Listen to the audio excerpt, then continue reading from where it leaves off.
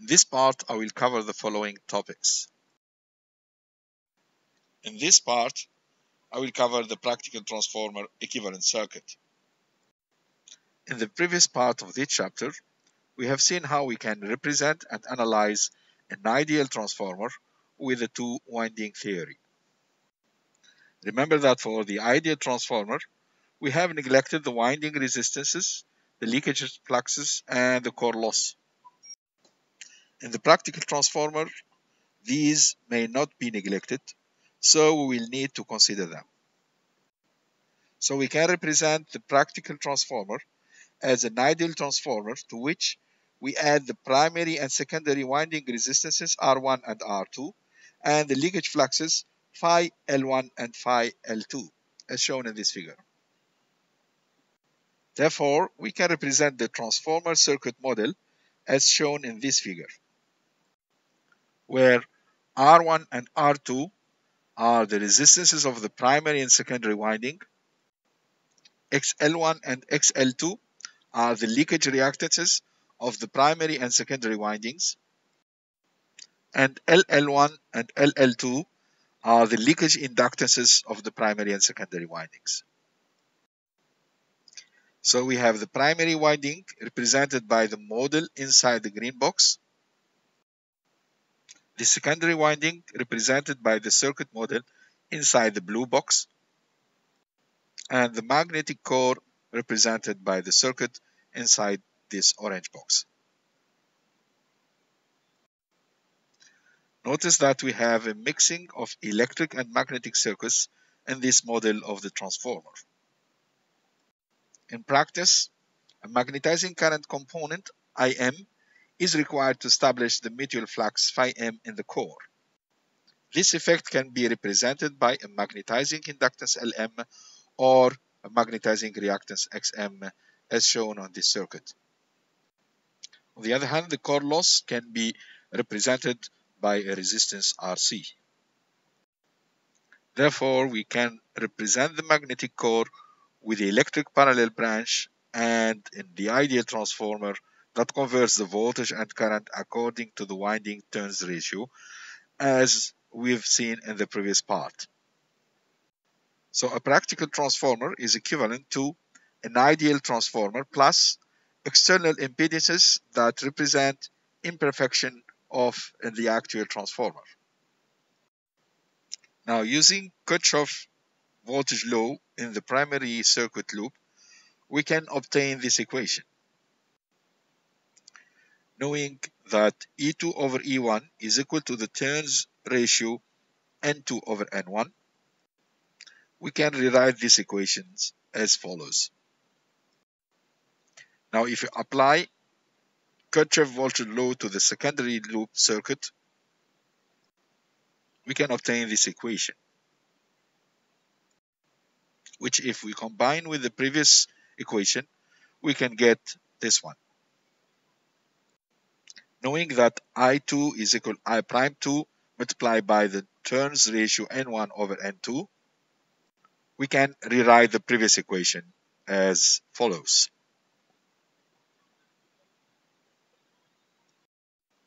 Using the previous equation and considering the impedance transfer from secondary to the primary side, which we have seen in the previous part, which leads to R prime 2 equal to R2 multiplied by the square of N1 over N2, and X prime 2 equals to X2 multiplied by the square of N1 over N2. Then we can obtain this equation from the previous ones, which can be further rearranged as shown here. This is an important equation which will help us develop further the transformer equivalent circuit, as we will see in the next slide. So if we contemplate very well the different parts of this equation, we can redraw the equivalent circuit as shown here. Notice that the ideal transformer has been moved further to the right and connects directly to the external load. If the load impedance is designated by Z2, this impedance can be also transferred to the primary side and B denoted Z prime 2 equal to A square Z2, where A is the turn ratio. Therefore, the final electric equivalent circuit of the transformer can be drawn as shown here. Notice that we have got rid of the magnetic circuit and we have represented the transformer by a purely electric circuit, which can be used to calculate and analyze the performance of the transformer. Notice that in this transformer equivalent circuit, the parallel branch in the middle makes it a bit complex to find the relation between input and output variables, current and voltages. In some cases, and for quick analysis, if the voltage drop in the primary winding is negligible compared to the terminal voltage, then we can approximate the terminal voltage V1 to the induced EMF E1. Thus, we can move the shunt branch from the middle of the terminals of the primary side as shown in this figure.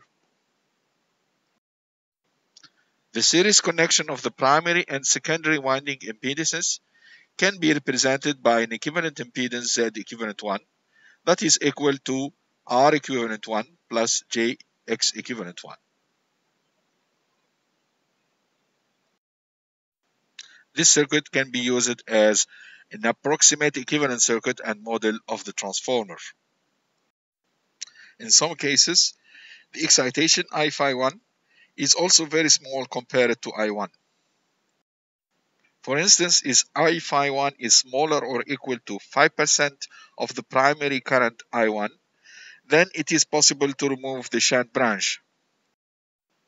Thus, we can obtain a much simpler approximate circuit which relates directly the primary input to the secondary output through a simple equivalent impedance Z equivalent 1.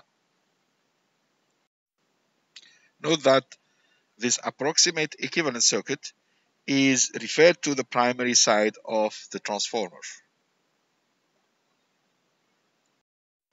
Depending on the type of calculations we want to perform and the known and unknown parameters and variables, we can use the approximate circuit referred to the primary side or the approximate circuit referred to the secondary side.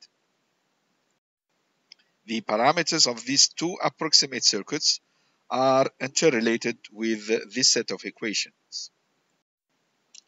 Notice that in the case of the approximate circuit referred to the secondary side, the primary winding parameters and variables are assigned a prime symbol, which designates that they are not the actual values. The voltage and currents are also related using the transformer's turns ratio. Now let's move to the analysis of the transformer characteristics and performance using the equivalent circuits we have just studied.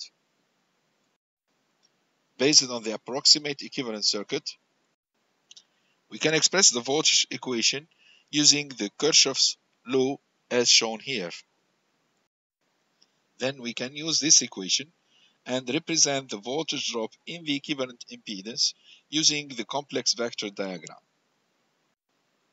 We start by drawing the current vector R'2 and take as a phase reference.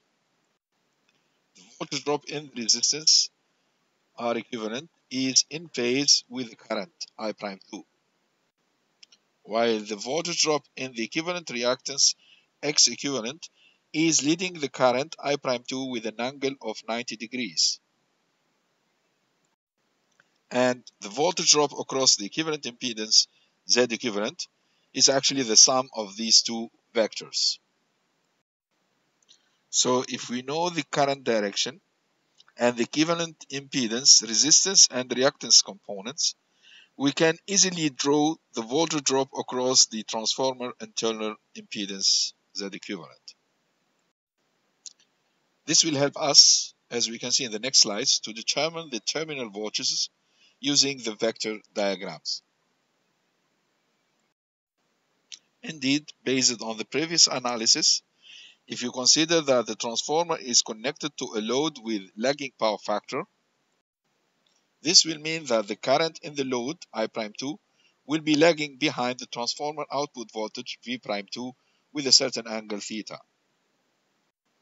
If you consider that the output voltage V'2 is the reference voltage vector with zero phase angle, since we know that the output current is lagging, then we can draw it like this with a lagging phase angle theta.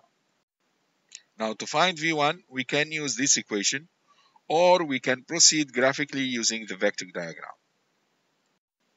We can start by drawing I' to R equivalent, which is in phase with the current vector, as we have seen in the previous slide.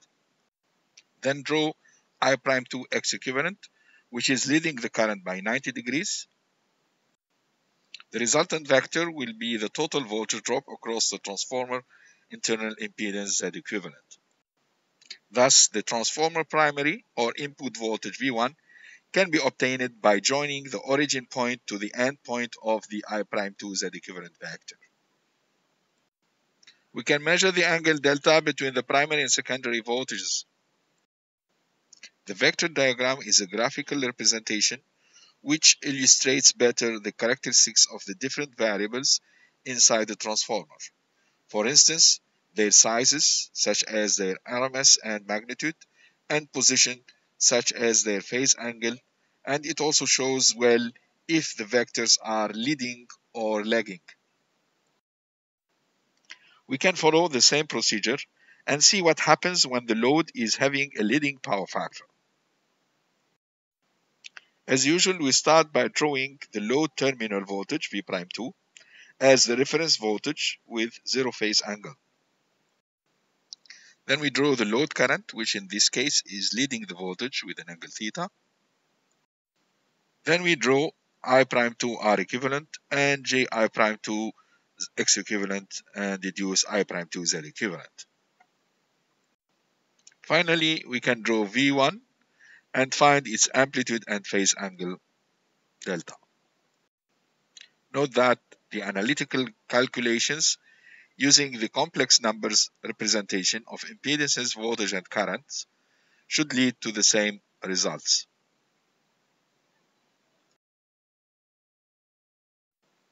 This is the end of this part. Thank you for watching.